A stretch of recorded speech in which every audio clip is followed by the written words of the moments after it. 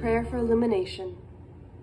Holy God, whether it's through angels or music, friendship or stories, study or nature, when you speak, we long to hear it. In a world as chaotic and broken as ours, we could use your words of hope and healing. With gratitude we pray. Amen. Scripture reading, Luke chapter 1, verses 39 through 56. Mary got up and hurried to a city in the Judean highlands. She entered Zechariah's home and greeted Elizabeth. When Elizabeth heard Mary's greeting, the child leapt within her womb, and Elizabeth was filled with the Holy Spirit. With a loud voice, she blurted out, "God has blessed you above all women, and he has blessed the child you carry. Why do I have this honor, that the mother of my Lord should come to me?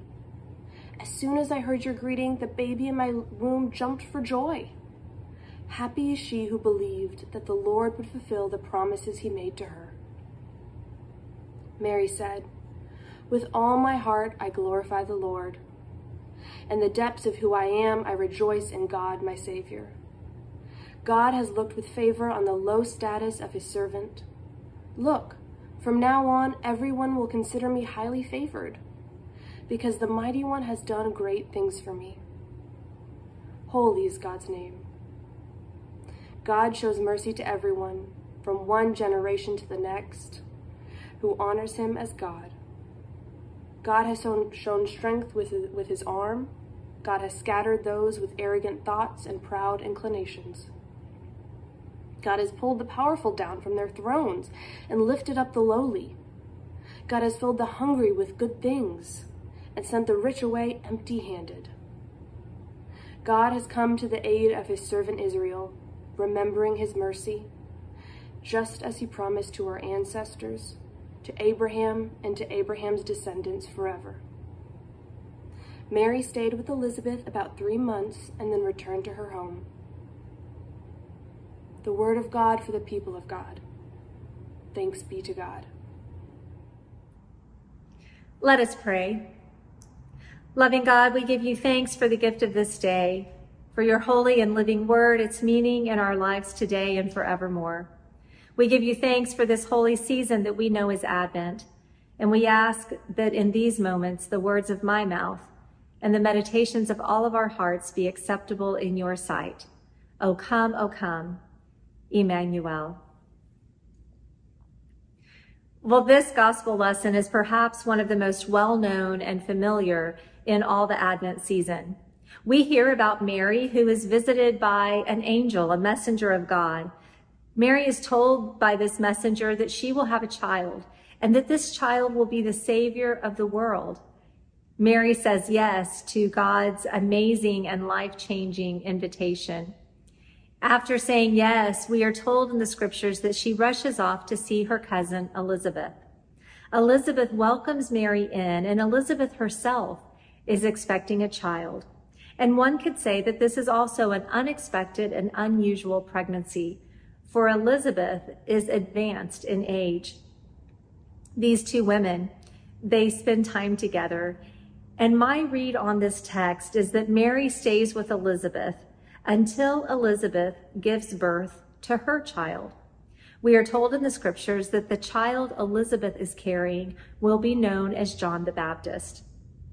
Earlier in Luke's gospel, this is how I get there, earlier in Luke's gospel, Elizabeth and her cousin Zechariah are told that they will have a child that will be John the Baptist. It says that Elizabeth was in seclusion for 5 months. The gospel goes on to say that Mary is told the news about Jesus in the 6th month. And as the story continues, we hear that Mary stays with Elizabeth for 3 months. So all of this timing, all this math in the scripture is fascinating to me. And it tells me a story about companionship, the sacred work of staying with one another, the value of relationships in times of waiting and anticipation. I imagine Mary being there when Elizabeth goes into labor and bears this child named John. It's a beautiful scene. And I used to focus on all of this, the baby being born and the baby that will one day soon be born. Through the years, I myself I've come to assume and believe that my own experience as a mother provides me a unique perspective on this gospel lesson. I've preached in the past about how this meeting between Mary and Elizabeth was kind of like a baby shower, biblical times style. But what if? What if this story is not about a baby? At least not yet. A baby is coming, but is not yet here. Right now, what is here is two women who extend compassion to one another, love and care for each other. What if the story is not about our ability to bear a child? What if this story is not about our choice to give birth to a baby? What if this story is instead about our ability to bear God to one another? Theotokos is ancient Christianity's name for Mary, especially in the Eastern Christian world. This word was used as the title for the mother of the Savior of the world. And in Greek, this word is translated God bearer, one who carries God to others, one who shows forth compassion, the compassion, love, and mercy of God, one who embodies and shares a sacred presence to others. How might we continue to bear God to one another in these days? This is a story not just for women. This is a gospel message for all of us, for all who choose to bear God, for all who choose to bring the good news of justice, mercy, and love to a world that is in need of healing, mercy, and compassion. I want to share with you just a few words from a modern day written poem about the Magnificat by Marian Terabasi, a United Church of Christ pastor. She writes, "My soul is a lens for God, my spirit castanets. For God has made me pregnant for the sake of all the children forever. The mighty one finds sanctuary in me. God brings healthcare justice to all and denies the wealthy the power of prescription, gives clean wells to Africa and takes away designer water bottles.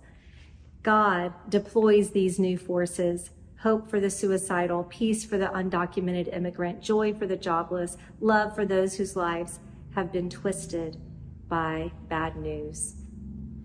Friends, may we see God in one another, and may we bear the love of God to one another in this season so that we can go forth into the world and extend love and justice, peace and mercy to all.